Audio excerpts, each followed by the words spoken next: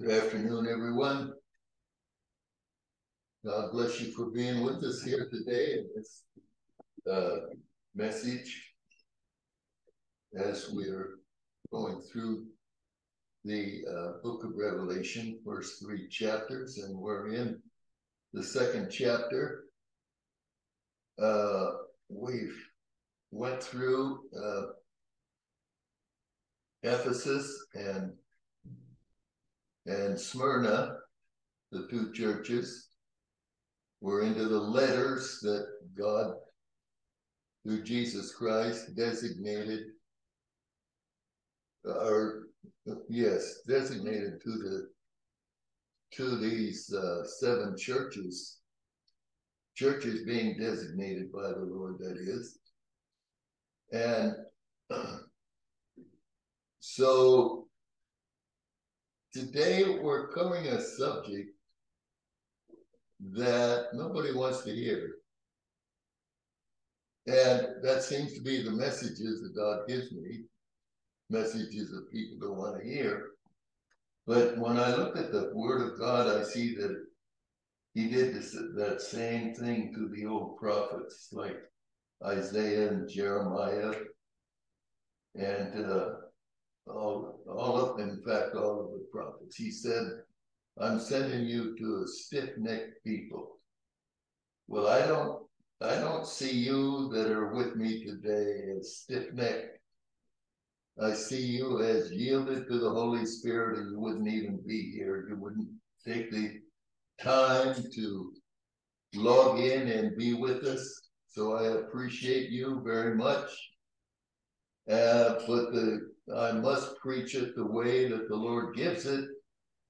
And I'm sure that the message is for not only you, but for me and for the entire church, that we are to preach these messages like this, to give people the fortification, the knowledge, and the understanding, to know that we're in a spiritual battle.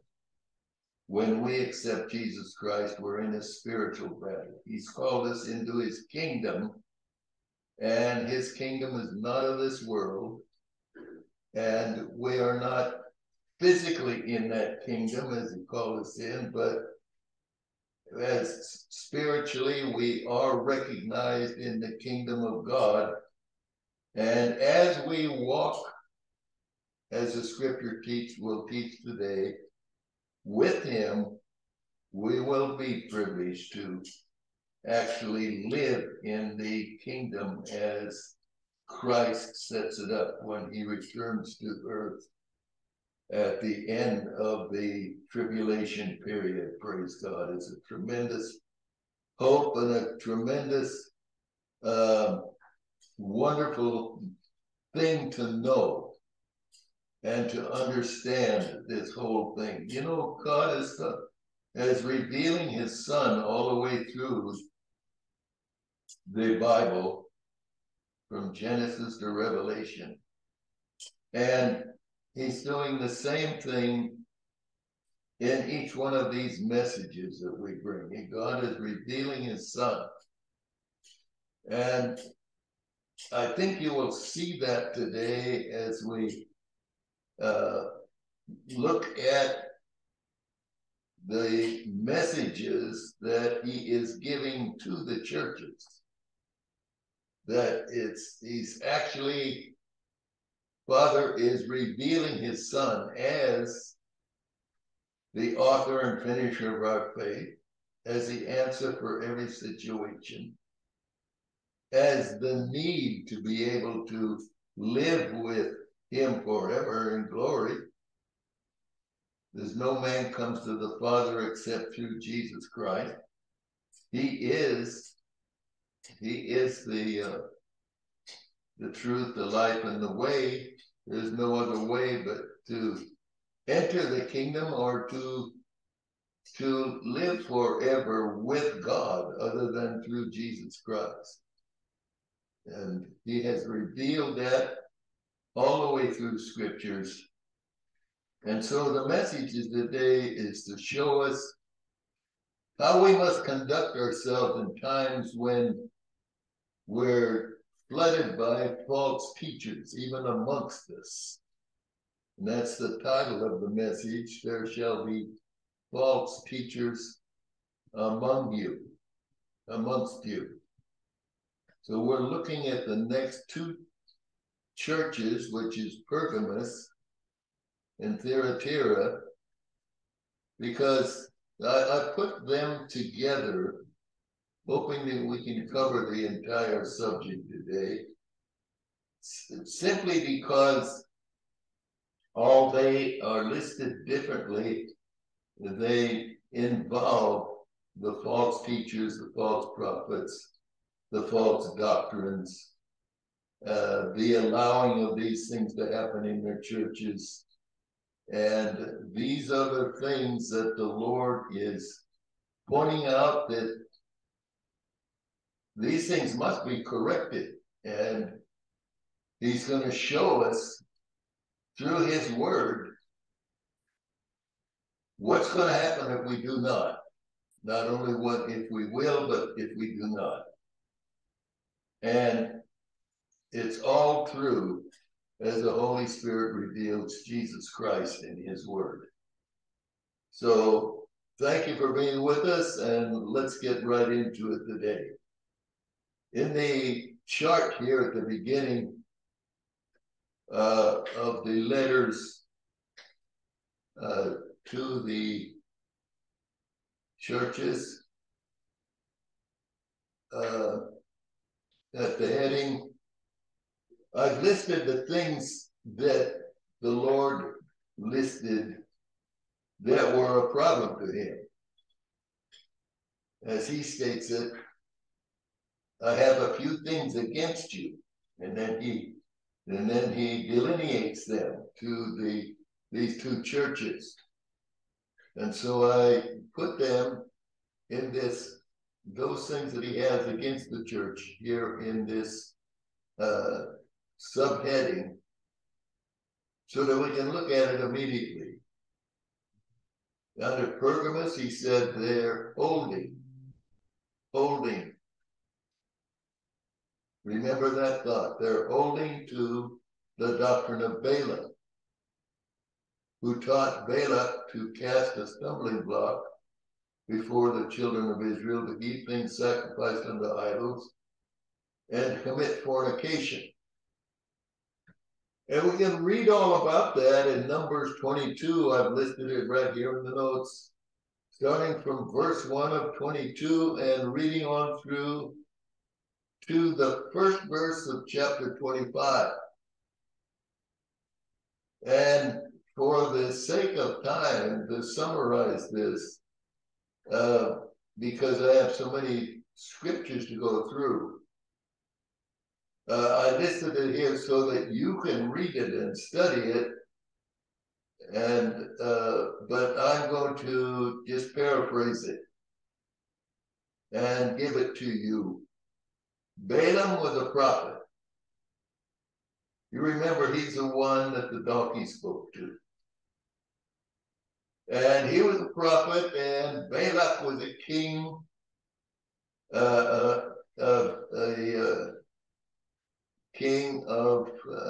Ammon. And what happened is the Israelites were over there in the Jordan Valley. You can imagine, just on the border of Israel there, on the side of, on the west side of the Jordan River, and there's at least 2 million, probably a lot more, Israelites camped out there in this valley. And Balak is the neighboring king there, but he remembers that they didn't, in Moab, excuse me, he's the king of Moab, and he remembers that Moab really didn't treat the Israelites very well as they were coming out of Egypt and going through their land over to settle into the land of Israel. And he saw this enormous number of people over there, and it scares him. And so he gets a hold of Balaam, who is a prophet, and wants to pay Balaam to curse the Israelites so that he can take advantage of them and destroy them, so that they won't destroy him and his nation. And they go through a series of this back and forth. Balaam is actually getting messages from God, but he's not ministering properly, and he's only interested in gain, as this Balak is giving him, as the Bible describes it, as the rewards of divination. And so not only does he do that, but he causes, when Balak asks him to curse Israel, he says, well, I can only say what the Lord's going to give me. I can't say any more than that. And that he was correct. He did the right thing there. But then when Balak says, well, I want you to seek the Lord, so he does. He seeks the Lord to see if the Lord has another idea. And the Lord gives him a word that says that blesses Israel rather than cursing it. But before they do that, Balaam has Balak set up 7 altars for each one of them, Balaam and Balak, with 7 bulls and 7 rams offered on them. So he's offering sacrifices right there with this wicked king, neighboring king. Anyway, you know the story, that the Lord was displeased with Balaam because he went with Balak, and he was riding his donkey, and the Lord, the angel of the Lord, of course, being the Lord Jesus Christ, stood in the way with the sword in his hand. And the donkey saw the angel, but Balaam didn't. And so the donkey turned aside, and Balaam got angry with the donkey and whipped the donkey. And that went on back and forth until the donkey, in his fury there, smashed the foot of Balaam against the wall that was there, a rock or something. And so Balaam struck the donkey really hard. And the donkey, the Lord opened the mouth of the donkey, and he spoke with a man's voice, and he said, why did you hit me? And so you know that story. And then it came that Balaam's eyes were opened, and he saw the angel of the Lord, and he was fearful. And so that's what transpired in that initial incident. But he didn't stop there. He kept seeking the Lord for another way. And Balak kept taking Balaam in different positions to view the children of Israel, thinking that if he could see them a little better, or if he couldn't see them all at once, he might curse some of them, etc. And Balaam kept seeking the Lord for that. Finally, what happens is that Balaam can only speak blessings to the children of Israel rather than curses. And so they go their separate ways, but they led the people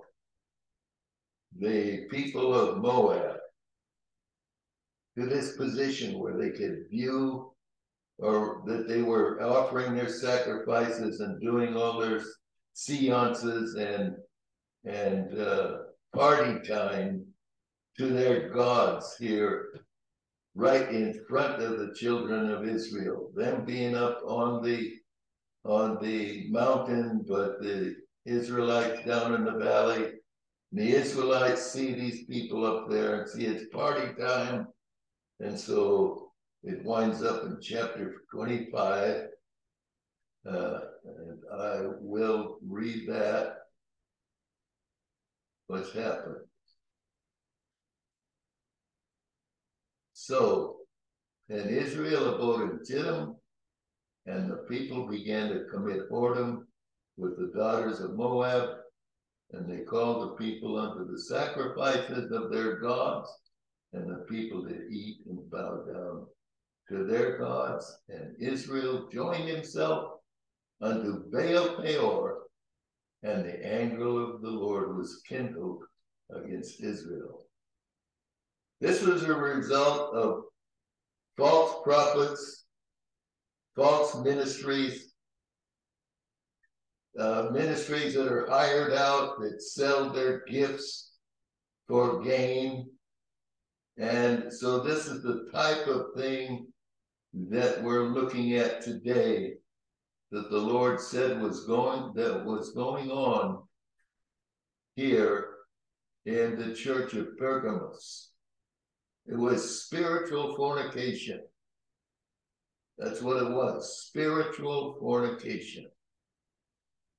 Lured by the world, and they yielded to that. Disobedient, immoral, all kinds of evil practices right there in front of them, so they joined in. So here I'm going to play these first. Pergamos. And to the angel of the church in Pergamos write, These things saith he which hath the sharp sword with two edges. I know thy works and where thou dwellest, even where Satan's seed is. And thou holdest fast my name, and hast not denied my faith, even in those days wherein Antipas was my faithful martyr, who was slain among you where Satan dwelleth. But I have a few things against thee, because thou hast there them that hold the doctrine of Balaam, who taught Balak to cast a stumbling block before the children of Israel, to eat things sacrificed unto idols, and to commit fornication. So hast thou also them that hold the doctrine of the Nicolaitans, which thing I hate. Repent, or else I will come unto thee quickly, and will fight against them with the sword of my mouth. He that hath an ear, let him hear what the Spirit saith unto the churches. To him that overcometh will I give to eat of the hidden manna, and will give him a white stone, and in the stone a new name written, which no man knoweth saving he that receiveth it. Praise the Lord. Oh, the mercy of God. Let's look at what how the Lord admonished these people. In verse 16, he says, Repent, or else I will come unto thee quickly and will fight against thee with the sword of my mouth. We just read that, or just heard that being read to us. Think how serious that is. This is the Lord Jesus Christ. This is the Father revealing the Son right here. Here's the word coming out, saying, Repent, or else I will come unto thee quickly and will fight against them with the sword of my mouth. That is the word of God. Like the Lord said when he was ministering on earth, he says, I don't judge you. I came to save the world, but there's one that will judge you at the end time, and that's the word that I speak. They will judge you, the words that I speak. Here's a very vivid example right here. And you can imagine if anybody really believed in God's word right here, how serious that is. I wonder if anybody really realizes the seriousness of being in disfavor with God. Because of false doctrines, we're told that we can't lose our salvation. You don't want to hear that, I know. Well, I'm not saying you personally. Those of you who are listening, I don't know. You haven't told me you didn't want to hear that. But this is a perfect example of why we must fight against these things that cause people to yield to evil temptations, worldly temptations, simply because they've been told a lie and not the truth. It's very, very serious. Very, very serious. And then, of course, the doctrine of the Nicolaitans, and it said, which thing I hate. We don't have much knowledge about the Nicolaitans except what history may tell us about these things, but the Nicolaitans, as I have read, were people that followed a bishop named Nicholas, and he had some queer ideas, and I say that sincerely because it is told me that he believed that women should be common so that we could get rid of jealousy. So I don't know, he certainly didn't get that from the Word of God. He certainly didn't get that from the Holy Spirit. But these are people that are following doctrines like that. And of course, the last four words of that sentence, verse 15, chapter 2 says, the Lord says, which thing I hate. Not only does the Lord hate it, we must hate it. We must hate these kinds of things to the point where we stand against them. We must minister against them. We must try to pull people that are involved in this because they simply don't understand out of the fire. But the false teachers have to be done away with. They have to be excluded from our fellowships. They must be challenged on this. We must stand against these things and these people with the Word of God. And so this is the teaching today.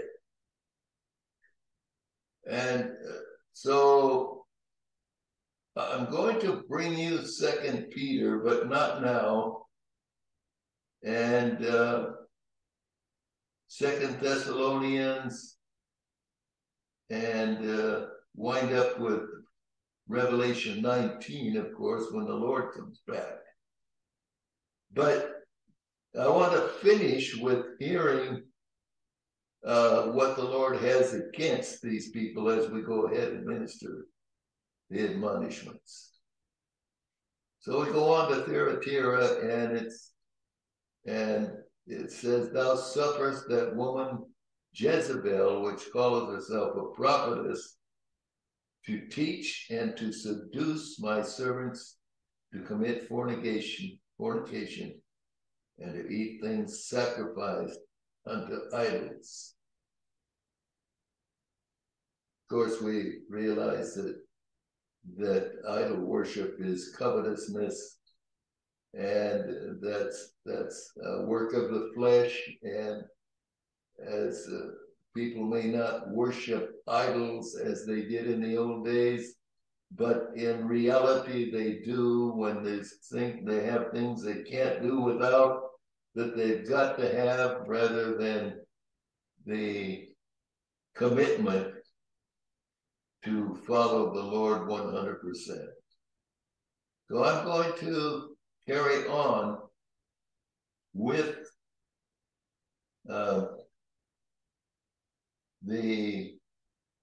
and play the message to the church of Thyatira.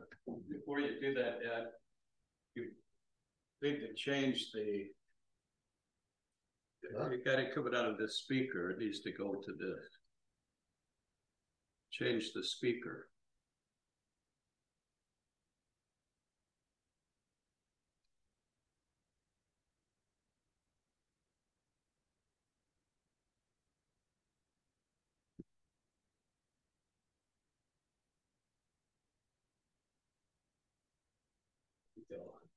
Sorry, that's the one I was on, and I didn't realize that. Let's see if this is right. And unto the angel of the church in Thyatira write, These things saith the Son of God, who hath his eyes like unto a flame of fire, and his feet are like fine brass. I know thy works, and charity, and service, and faith, and thy patience, and thy works, and the last to be more than the first. Notwithstanding, I have a few things against thee, because thou sufferest that woman Jezebel, which calleth herself a prophetess, to teach and to seduce my servants to commit fornication, and to eat things sacrificed unto idols. And I gave her space to repent of her fornication, and she repented not. Behold, I will cast her into a bed, and them that commit adultery with her into great tribulation, except they repent of their deeds. And I will kill her children with death, and all the churches shall know that I am he which searcheth the reins and hearts, and I will give unto every one of you according to your works. But unto you I say, and unto the rest in Thyatira, as many as have not this doctrine, and which have not known the depths of Satan as they speak, I will put upon you none other burden. But that which ye have already, hold fast till I come. And he that overcometh and keepeth my works unto the end, to him will I give power over the nations, and he shall rule them with a rod of iron. As the vessels of a potter shall they be broken to shivers, even as I received of my Father, and I will give him the morning star. He that hath an ear, let him hear what the Spirit saith unto the churches. Praise the Lord. So we see, and we hear the word of God there that tells Thyatira that they must repent or go into great tribulation. If they do not repent, that's said in verses 22 and 23 that we just heard.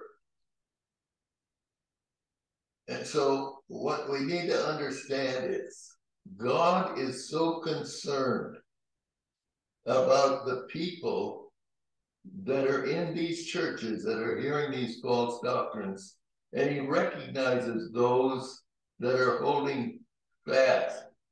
And the admonition is to the faithful. Hold fast till I come. Hold fast till I come.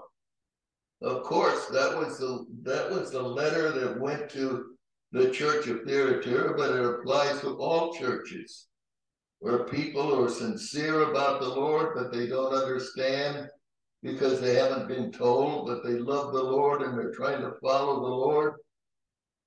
But there's all kinds of evil things going on, but they still stay in those churches and they still listen to these false prophets. And the Lord gives the instruction right here. Hold fast till I come. But he also tells us that we must not listen to these false doctors, these false prophets, these false teachers. The amazing thing to me is the Lord prophesies this right at the beginning. And yet it shows that people don't even look at the word of God, because the Lord told us before we even go in, like he told the children of Israel before they went into the promised land. He was going to have to remove them twice. But all the way through, he kept encouraging them, telling them, if you turn to me, if you follow me, if you hear my voice, you won't have to be removed from the land. It's the same type of thing today. If we would stand against these false teachings, but in order to stand against the false teachings, we have to know that they're false teachings. How do we know that they're false teachings? By studying the word of God for ourselves. Study to show ourselves approved of God, a workman that needeth not to be ashamed, rightly dividing the word of God. It's amazing. I was I was talking with Rod, and he was telling me about David Barton and his museum down there in Texas, and movies that he put out for our learning and understanding, and how the Word of God, the Bible, was given by Congress to the churches in the first implementation of our nation.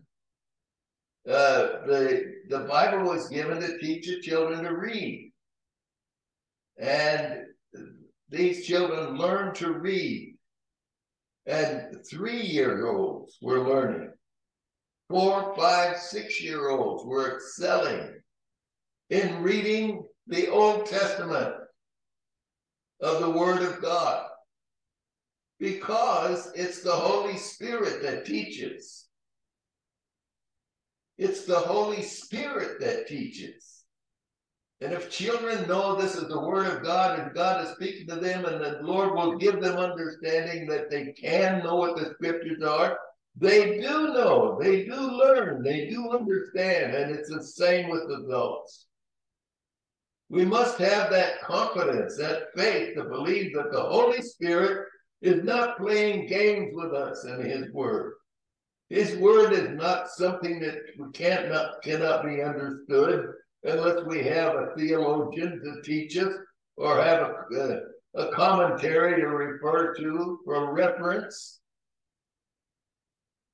It's just disastrous today that these things are going on today. Why do we have people falling in line with this dastardly push on abortion, and the dastardly push on socialism, and going right into communism? Why do we have these things today? Because people in the church are not into the Word of God. They're listening to messages, they're listening to the sermons, where the ministers don't learn the Word of God, because they're not told that they can learn the Word of. They're not taught the Word of God in their learning institutions.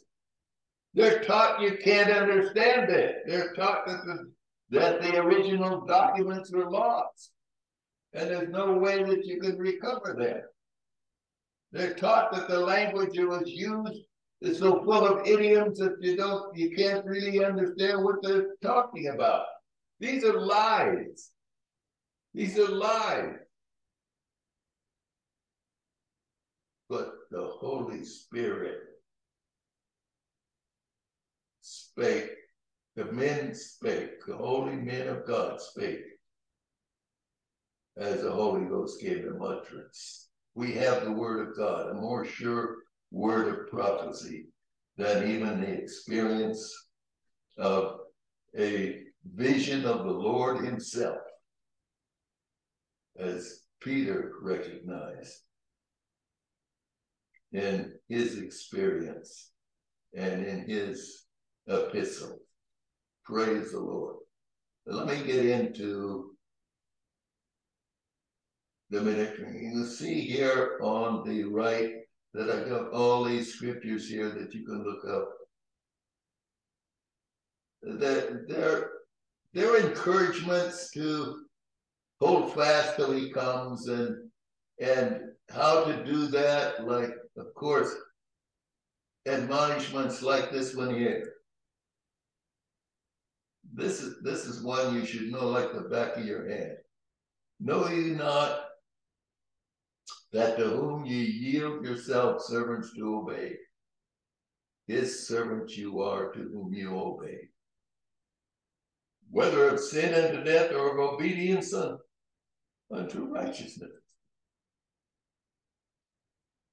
That couldn't be any plainer, but what it's saying is it's a choice. And it's saying that you choose every day which one you're going to follow. And it's telling the result of who you follow. What happens to you? You're a slave to who you obey. But if you obey obedience, Obedience to whom? The Lord. How? Through his word. He's speaking to us. Praise God. Obedience unto righteousness. The walk of the Christian is a disciplined walk. Not a free-for-all walk, and it doesn't matter how you live, like that false doctrine that teaches you can't damage your salvation. When the Bible teaches differently, this one verse right here is a profound example.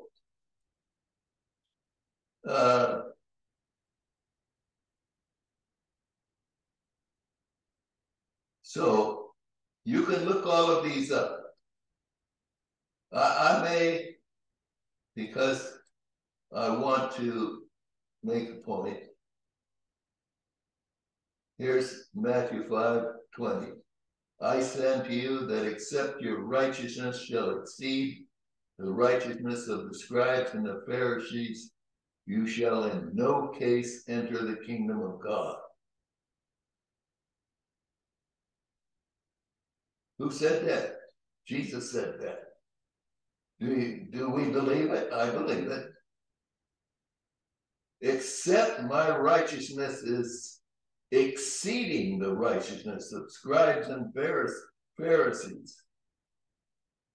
The religious people that were in leadership in the day of Christ Jesus on earth, unless our righteousness exceeds their righteousness, we shall in no case enter the kingdom of heaven.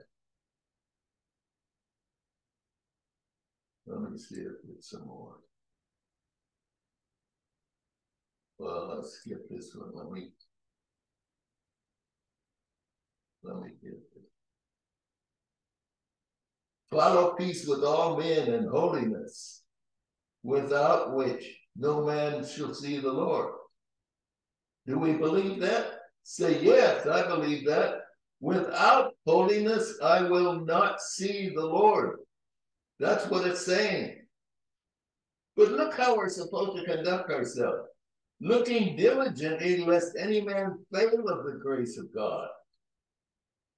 Not just a free-for-all, do whatever you want and you're set for heaven. Look what it highlights. Lest any root of bitterness springing up trouble you, and thereby many be defiled. Trouble who? It says you.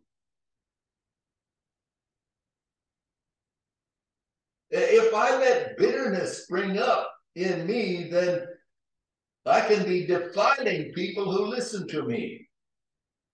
The scripture tells us that the minister must follow. Paul said that when my obedience is fulfilled, then I am equipped to help somebody else. And it says in my words that we are examples to people, and to make sure it says, let me do this. Let no man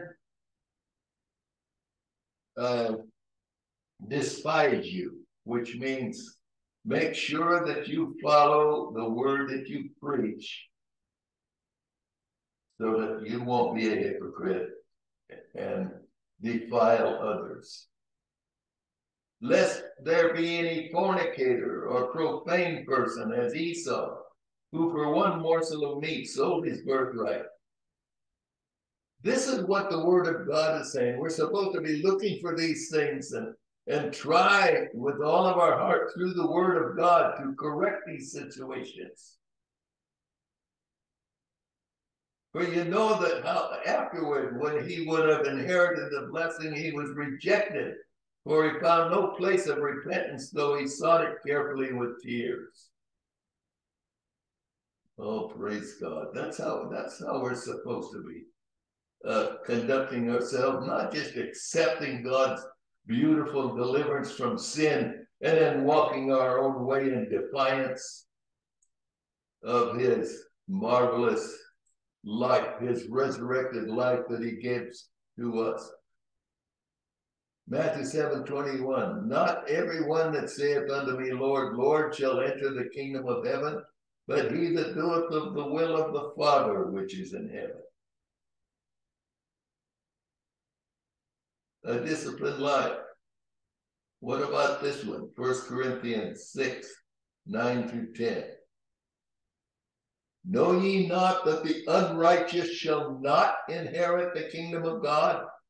Be not deceived, neither fornicators, nor adulterers, nor adulterers, or effeminate, or abusers of themselves with mankind, nor thieves, nor covetous, nor drunkards, nor revilers, nor extortionists shall inherit the kingdom of God.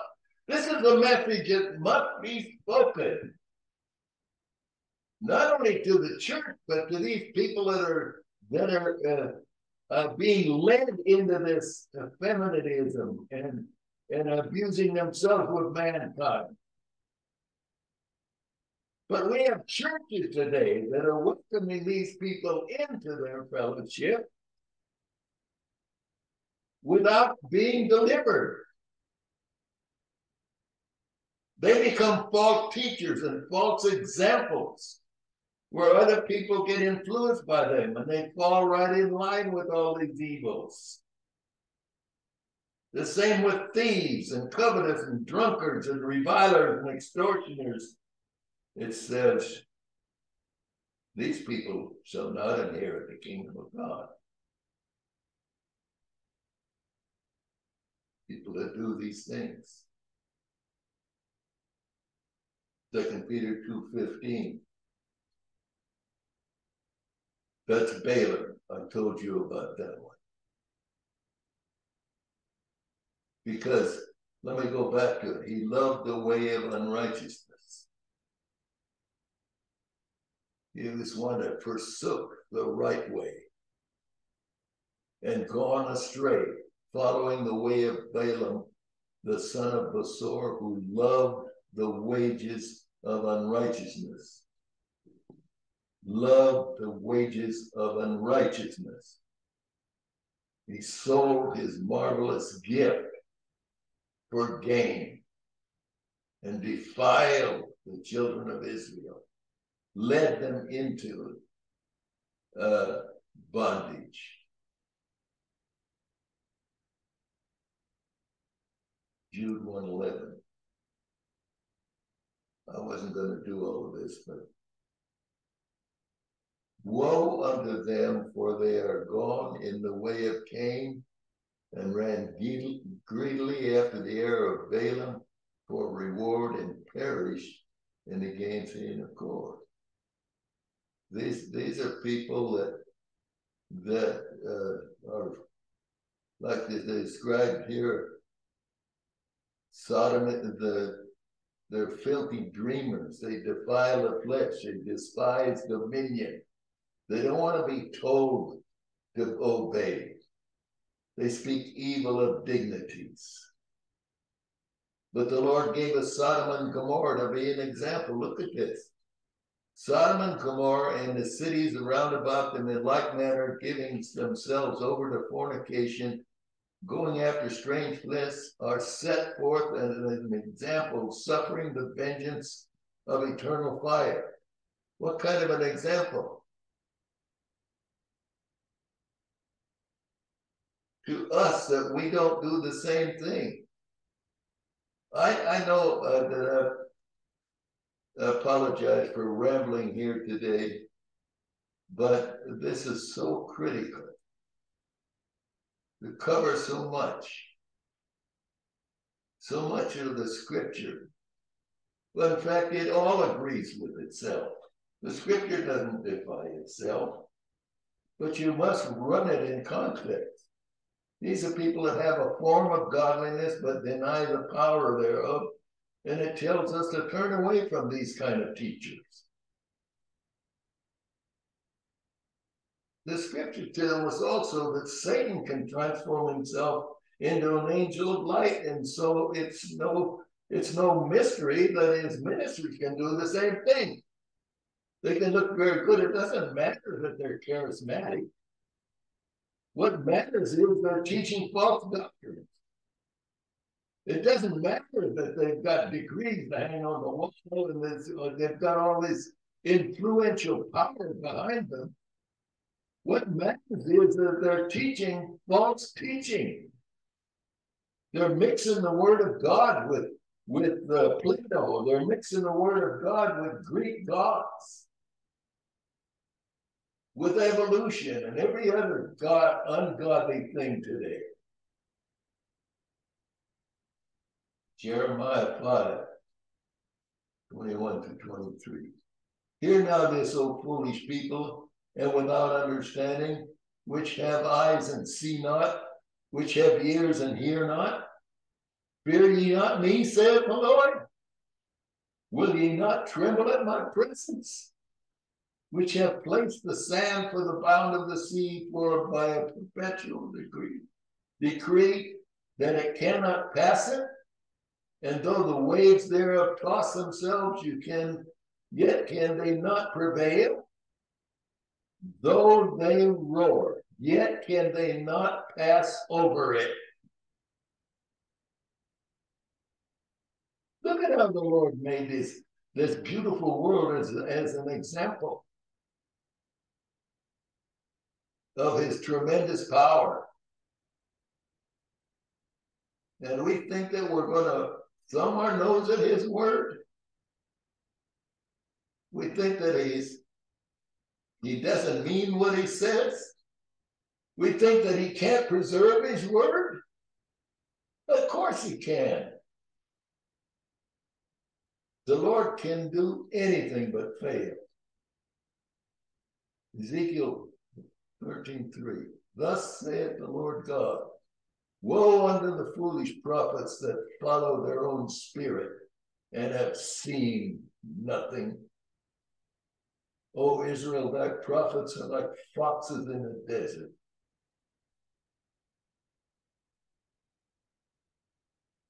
The Lord knows how to determine. Matthew 7, 26 and 27. Everyone that heareth these sayings of mine and doeth them not shall be likened unto a foolish man which built his house upon the sand. What did he say? Every man that hears these sayings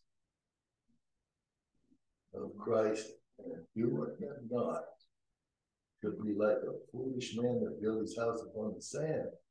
And the rain descended, and the floods came, and the winds blew and beat upon that house, and it fell, and great was the fall of it. That's what the Lord said about anybody that will not follow the word of God. I must go on this, so I'm going to take you to 2 Peter chapter 2.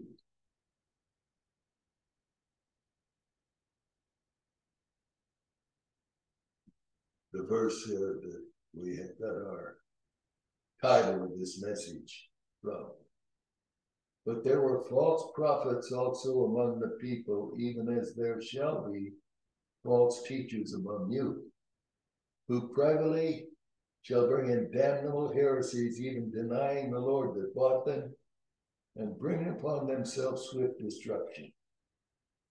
And many shall follow their pernicious ways, by reason of whom the way of truth shall be evil spoken of. That's a fact. And that's happening. That's true today. It's happening today. And through covetousness shall they with feigned words make merchandise of you, whose judgment now a long time lingereth not, and their damnation slumbereth not. It may look like nothing's being done, but the Lord keeps good books. Anybody that changes the word of God, anybody that pilfers with the word of God, is destined for destruction, eternal damnation. They're doing that today with making merchandise of us. with feigned words, changing words. And with these feigned words, they're deceiving. Verse 4, if God spared not the angels that sinned, but cast them down to hell and delivered them to chains of darkness to be reserved unto judgment, and spared not the old world, but saved Noah the eighth person, a preacher of righteousness, bringing in the flood upon the world of the ungodly, turning the cities of Sodom and Gomorrah into ashes, condemned them with an overflow, making them an example unto those that after should live ungodly. An example of those that should live ungodly afterwards. That's what Sodom and Gomorrah are for in the Word of God, as an example to those who think they can live an ungodly life and still go to heaven. I'm sorry, that's not true. You will be destroyed. He delivered just Lot, vexed with the filthy conversation of the wicked. For that righteous man dwelling among them and seeing and hearing vexed his righteous soul from day to day with their unlawful deeds. I'm going to ask you something. This is not a judgmental thing. It's not a trick question or anything like that at all. But I'm saying to you, I submit to you that we need to be vexed with the evils that are going on today, and so moved by these things that we do something about them. If it's no more than prayer and speak the word, prayer and speak the word, and don't be silent. Speak the word. The Lord knoweth how to deliver the godly out of temptation, and to reserve the unjust unto the day of judgment to be punished. Say, praise the Lord. But look what he says about those that will be destroyed. Chiefly them that walk after the flesh in the lust of uncleanness and despise government. That's talking about those that believe in once saved, always saved, as well as all those disobedient people. Because they walk in the flesh and they despise government. They don't want to be told that they have to live a disciplined life. They're presumptuous. They're self-willed. They're not afraid to speak evil of dignities. Whereas angels, which are greater in power and might, bring not railing accusation against them before the Lord, but these as natural brute beasts made to be taken and destroyed, speak evil of the things that they understand not, and shall utterly perish in their own corruption. This is serious stuff. And shall receive the reward of unrighteousness. They're not going on the glory. As they that count it pleasure to riot in the daytime. Spots they are and blemishes, sporting themselves with their own deceivings, while they feast with you. Having eyes full of adultery and that cannot cease from sin, beguiling unstable souls. That's the serious part of it. If a person chooses by himself to go the way of the world, that's his choice. But beguiling unstable souls is a concern of the Lord, and it should be of ours too. And heart they have exercised with covetous practices, cursed children, which have forsaken the right way. That's what Balaam did. It says so right here. And have gone astray, following the way of Balaam, the son of Bosor, who loved the wages of unrighteousness, but was rebuked for his iniquity. The dumb ass, speaking with man's voice, forbade the madness of the prophet. These are wells without water, clouds that are carried with the tempest, to whom the mist of darkness is reserved forever. For when they speak great swelling words of vanity, They allure through the lusts of the flesh, through much wantonness. Those that are clean escaped from them who live in error. That's showing right there. The children of Israel over there in the Jordan Valley being lured by the flesh. Balaam instituted that instead of starkly standing against it. While they promise them liberty, they themselves are the servants of corruption. For of whom a man is overcome, of the same is he brought in bondage. For if after they have escaped the pollutions of the world through the knowledge of the Lord and the Savior Jesus Christ, they are again entangled therein and overcome, the latter end is worse with them than the beginning. Notice how they're delivered. Through the knowledge of the Lord and Savior Jesus Christ. Not some false doctrine, but the word of God that says, you're a new creature in Christ, now walk like it. I've given you a new life. You're a new creature.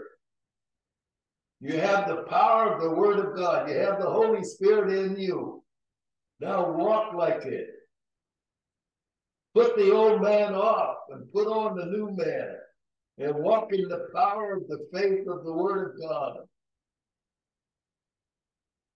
For it had been better for them had they not known, not accepting Jesus Christ as Savior as the only answer for life. It's to know what they're doing. It's to know what the word says. It's to know what life is all about. And it's in the word of God. Nowhere else. It can't be found anywhere else. If it is, it's man's ideas. We're talking about eternity. Psychology is not going to make eternity, except in hell. And hell's going to be thrown in the lake of fire at the end. It'd be better for them to have known the way of righteousness than after they have known it to turn from the holy commandment delivered unto them. But it has happened unto them according to the true proverb, the dog has turned to his own vomit again, and the sow that was washed to her wallowing in the mire. That's the example, a vivid example, a description, I should say, of those who think that once saved, always saved, and they return into the same practices. They never really come out of them. They just accept forgiveness and go right on with life as usual. Their destiny is destruction, damnation. That's the word of God.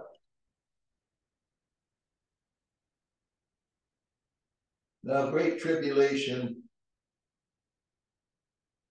for those who do not repent. Repentance is necessary. This is a few short verses about the Antichrist. And it's talking about the great tribulation that's going to come on the disobedient.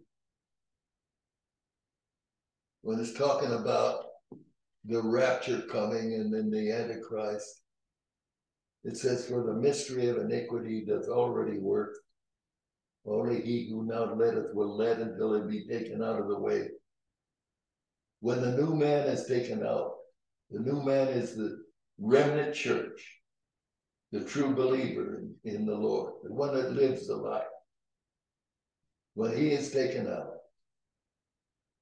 verse 8 says, then shall that wicked be revealed, meaning the Antichrist, whom the Lord shall consume with the spirit of his mouth. Notice that terminology. And shall destroy with the brightness of his coming. That's the second coming of Christ. Even him whose coming is after the working of Satan. This is talking about the Antichrist now. Even him whose coming is after the working of Satan with all power, signs, and lying wonders, with all deceivableness of unrighteousness in them that perish, because they receive not the love of the truth, that they might be saved. I must back up, because verse 8 says, then shall the wicked be revealed, when the Lord shall consume with the spirit of his mouth, and shall destroy with the brightness of his coming. It's still talking about the Antichrist here. And in verse 9, it carries on. Verse 8 just tells us that the Lord is going to consume him with the spirit of his mouth, which is the word of God, and the brightness of the coming. And then the Antichrist.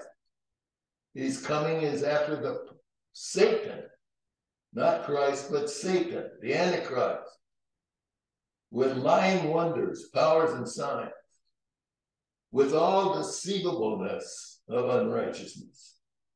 Deceivableness. Notice the impact of that. In them that perish, meaning those that are unsaved, those that do not follow the Lord, those that are disobedient, because they receive not the love of the truth, that they might live a righteous life, that they might be saved. And for this cause, God shall send them strong delusion that they should believe a lie. Does it tell us how serious it is not to live a life according to the word of God? God's going to let you go right ahead and believe a lie. And that's what's happened today to so many. The reason that they all might be damned who believe not the truth, but had pleasure in unrighteousness. That's the words of the Lord. He doesn't want anybody that isn't following the truth in his camp, that has pleasure in unrighteousness. That's not his family. Praise God. But we're bound to give thanks always to God for you, brethren, beloved of the Lord, because God had from the beginning chosen you to salvation through sanctification of the Spirit and belief of the truth. Praise the Lord. That's showing right there that you that are following the Lord and allowing the sanctification of the Holy Ghost and believing the word of God bring you in to that chosen position of salvation. Oh, glory to God. Open our eyes, Lord, to your marvelous truth. Now, the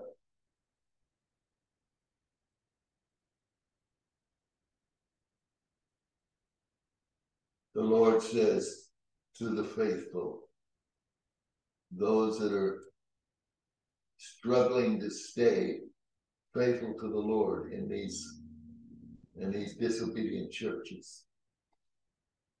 But unto you I say, and to the rest in Thyatira, as many as have not this doctrine,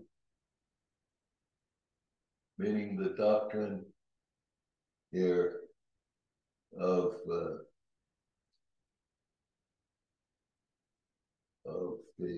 Nicolaitans, I believe it was here. No, the Jezebel, the teaching, the false teaching of Jezebel. That Jezebel is a type of there's Jezebel in the Old Testament, Ahab's wife, who was the daughter of a Gentile king, idol worshiper. She had 400 prophets at her command, false prophets.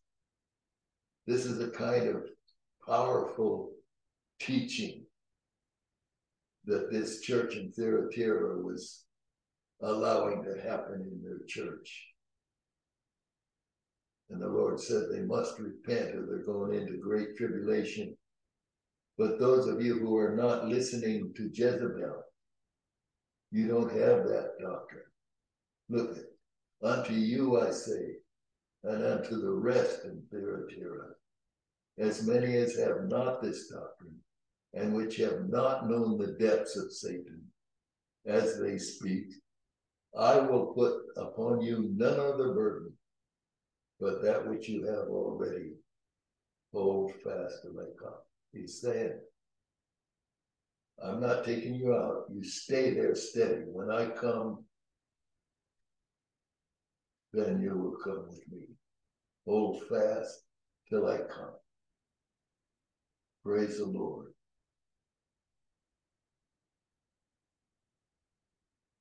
I want to finish up with this. Hold fast till I come. Revelation 19, verse 11.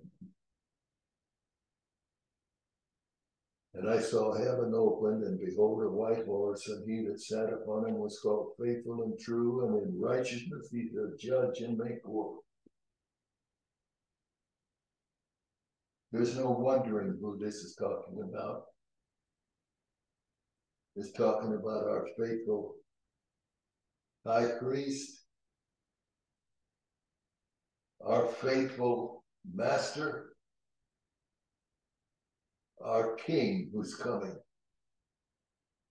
sitting upon this white horse. He's called Faithful and True, and in righteousness he does judge. It's speaking of the kingship. And he's going to make war against all wickedness now. 19th chapter of Revelation. His eyes were as a flame of fire, and on his head were many crowns, and he had a name written that no man knew but he himself. He was clothed with a vesture dipped in blood, and his name is called the Word of God. The angels which were in heaven followed him upon white horses. Excuse me, it's not angels, it's armies. So, as you follow the Lord, and as you walk with him, you will become one of those who are in the armies of the Lord, who are going in the rapture, or if you go through the tribulation period and you receive the Lord Jesus Christ there and walk in his truth and stand and do not turn back, you will be in the army of the Lord. So when the Lord comes from heaven at the end of the tribulation period, the armies which are in heaven follow him. That's the true church. That's a remnant from every decade, from every age, clothed in fine linen, meaning the righteousness of God, white and clean. Out of his mouth, the Lord Jesus, goeth the sharp sword, and with it he shall smite the nations. That's the word of God. The word of God will destroy the disobedient. He shall rule them with a rod of iron, and he treadeth the winepress of the fierceness and wrath of Almighty God. I pray that today the church will develop a healthy fear of this wrath and recognize the need to joyously follow the Lord because of his righteousness and his truth, and his benefits are so glorious. Why would we turn back to the ways of the world? That the church would rise up and see this and stand against the evil doctrines of Jezebel and the practices of Balaam and the Nicolaitans, and recognize the need for the Son of Man, the Son of God, Jesus the Christ, to come in the fierceness and wrath of Almighty God to destroy the wickedness of this world. He hath on his vesture and on his thigh a name written, King of Kings and Lord of Lords. And I saw an angel standing in the sun, and he cried with a loud voice, saying to all the fowls that fly in the midst of heaven, come and gather yourselves together unto the supper of the great God. That's speaking of bringing all the buzzards to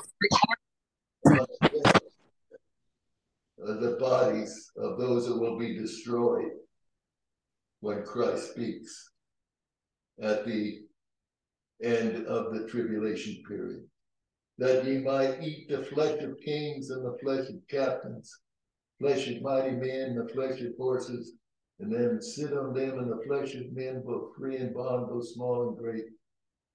And I saw the beast and the kings of the earth and their armies, the kings. The beast is the false, the Antichrist, and the kings of the earth that are with him, that follow him, and their armies. They're gathered together to make war against him and sat on a horse and against his army. That shows that they're not only against the Lord, but against you, the armies of the Lord.